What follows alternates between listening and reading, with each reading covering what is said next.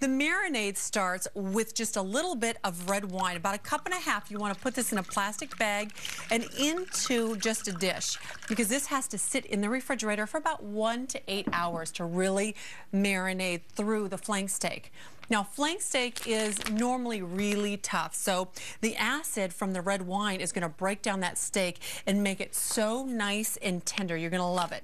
By the way, I'm putting in here just zesty herb marinade, and this has got delicious garlic, peppers, and a variety of herbs in it. So pick this up at the grocery store.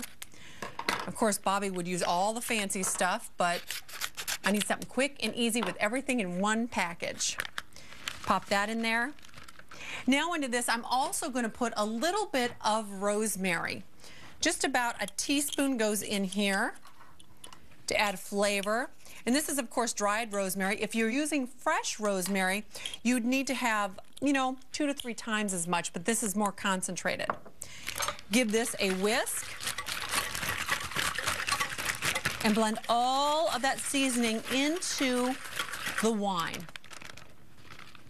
Now, I must tell you, when I told my nephew Bryce that I was doing Bobby Flay inspired recipes on the show, he's like, "Oh, Aunt Sandy, I have to meet Bobby Flay." That's his idol. He loves Bobby Flay.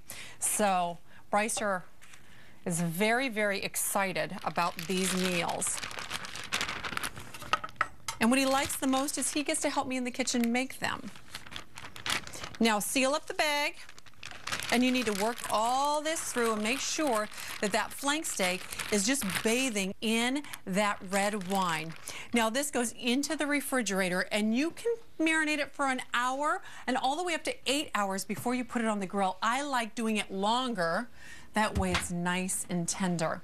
Now, this I've already marinated.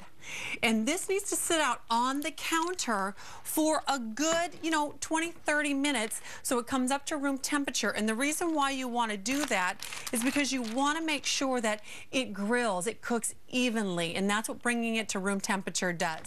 And then right onto the grill. Now, if you want medium rare, you're going to have to grill this for about 6 to 8 minutes on each side because a flank steak is really dense. I need to get the flank steak off of my indoor grill.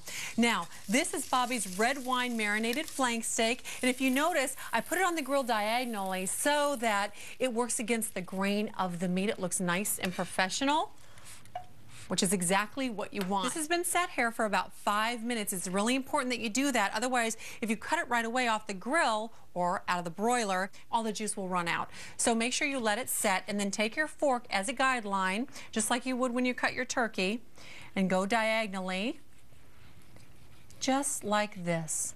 And look at how tender and juicy this is.